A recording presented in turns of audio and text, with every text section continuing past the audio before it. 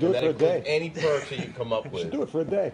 For a day? Yeah. I'll do it forever if you give me enough money. Anytime Rusty gets in here. The Chicago Tribune interviewed Barack Obama yesterday after the Blagojevich scandal broke. And they asked him directly, have you ever spoke to Governor Blagojevich about the Senate seat? He said, I have not discussed the Senate seat with the governor at any time. My strong belief is that it needed to be filled by somebody who was going to represent the people of Illinois and fight for them. And beyond that, I was focused on the transition. And that was before and after the election, yes. Now, here's a key point. Are you aware of any conversations between Blagojevich or Chief of Staff John Harris and any of your top aides, including Rahm Emanuel? So maybe you didn't talk to the governor, but did your aides talk to him? Rahm, perhaps. Let me stop you there, Barack Obama said, because it's an ongoing investigation. I think it would be inappropriate for me to, remark on the situation beyond the facts that I know. And that's the fact that I didn't discuss this issue with the governor at all. I didn't discuss it. So perhaps, but this is the last thing that the world needs. Never mind America. This is the last thing the world needs, is that the man who's going to come in and on his back basically help to prop up the world's economy, which is in dire predicament right now. Look at the World Bank this morning, what they've said. And at the end of the day, to have him, even, his credibility remotely tarnished. He's done a magnificent job as a president-elect. He is just, he's been proven himself to be a leader in at a time when the country and the world needs a leader. Yes. We should all hope. Right. We should all hope Hey, that Kevin, there's nothing that harms him or his administration. Because you know what? You want to talk about the other shoe to drop. People are talking about in economic terms the consumer credit market is next. Well, I got to tell you something. If there is anything that has to do with the president-elect and his credibility, that's the shoe. That's a nuclear bomb. I don't think you paint the whole staff with the same brush. I mean, that person who's underneath her desk in the fetal position didn't have a clue probably until she saw it on Fox News. He's what? But you know how this guy operates, don't you? If you work with him, for him, you see how he operates in general. Maybe not. I can't. I can't say that. I mean, with Spitzer, there were people on his staff who, he called and they said, "This is a joke, right?" Yeah. I mean, that was. But that's because it was very out of character, well, right? Here, it's actually in character. It's entirely consistent. But still, I mean, the fact that they don't learn from others' mistakes, I mean, it's just every other month it seems some politician is disgracing themselves in some way. I mean, a couple months ago you had Vito Fossella. It's ongoing Charlie Rangel. You've got Senator from Toe Tapper. Why am I drawing a blank? I need a coffee. The guy in the restroom? Yeah. Oh, God. Questions surrounding that. You had, before the election, you had questions about Pelosi, money going to her husband from her PAC. Where's that story? It's just interesting Spitzer. email from Paul Morris. He says, I'd like to know who ordered the wiretap of a sitting governor and what that decision was based on initially. Well, I have the answer to that. From the New York Times, Barack Obama made a phone call 3 months ago to his political mentor, Emil Jones Jr., who's president of the Illinois Senate. And he was calling to push for the passage of an ethics bill. And apparently Emil Jones Jr.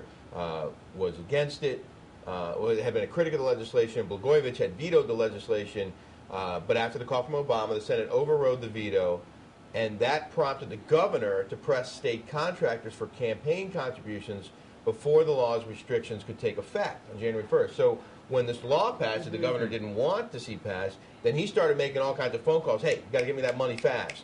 And so there was a tip-off to federal agents that Blagojevich was now, and I don't know where that came, must come from within his own office somewhere, someone who knew the governor or maybe had been contacted by the governor for a campaign contribution, said, hey, you guys, this guy is out of control. That's probably more likely. So that's how they obtained wiretaps to then listen in on the governor, who was apparently aggressively soliciting contributions and seeking favors.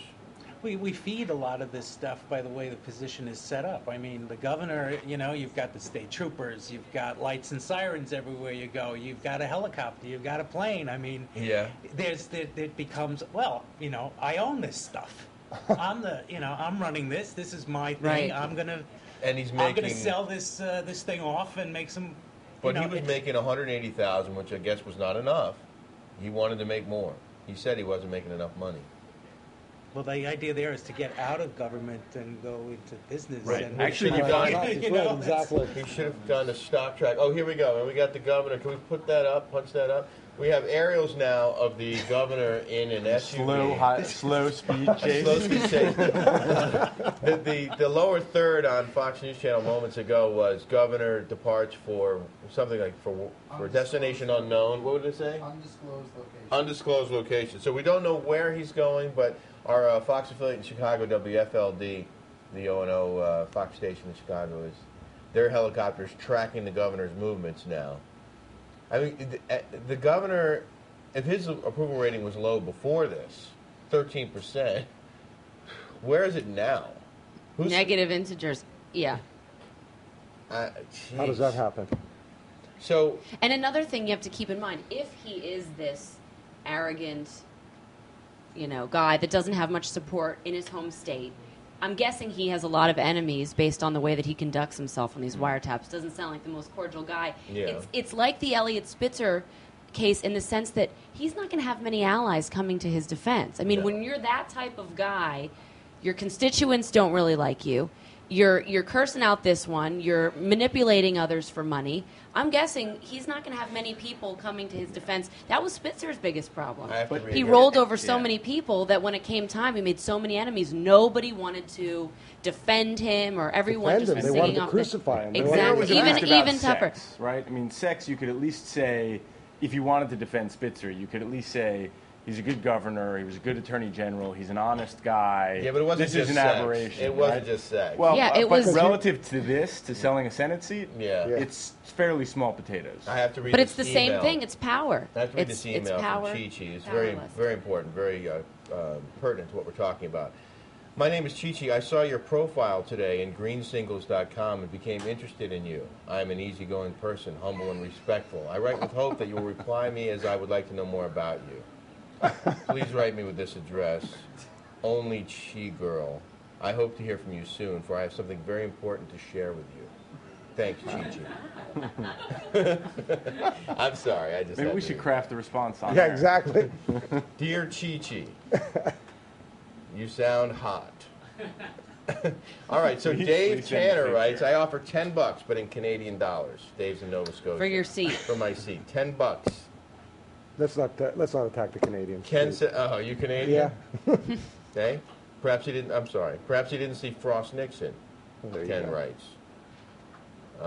He won't step down. He will use governor's seat to bargain with to get less jail time, Steve in St. Louis suggests. I don't think he can do that, can he? If he gets convicted, he's got nothing to bargain He's with. got nothing Yeah. at all. Where could the governor be going, do you think? I don't know, but he really should be in a white SUV, don't They you just think? Yeah. rolled through that stop sign. That was not a full stop. I think now he can be charged with running a stop sign. Isn't it remarkable how we've come full circle with OJ Yeah. and now this? Donald Shaw writes, he hasn't been convicted yet. Even if he is guilty, he has the presumption. That's true. Yeah. That's true. Did the prosecutor say that? He really didn't. He was pretty much... Well, and he's got a reputation of his own, doesn't he, as being a real, almost like a Spitzer in terms of the way that he goes after people. Right. And he tries to showboat a little bit when he gets up there, which I don't think is necessarily good for the case against Blagojevich. I mean, I think you want to play these things as kind of statesman-like when you get up there and not be a little bit hysterical. You're a prosecutor. Like, it's not that staggering when you see this stuff that you do all the time. But apparently it was so deep, this investigation ran so deep that the prosecutor couldn't sleep at night. This is what someone reported earlier, that he couldn't sleep. He was so upset about it, and he just couldn't wait anymore. And probably it didn't help when the governor yesterday, or Monday, we ran that before we had audio, right?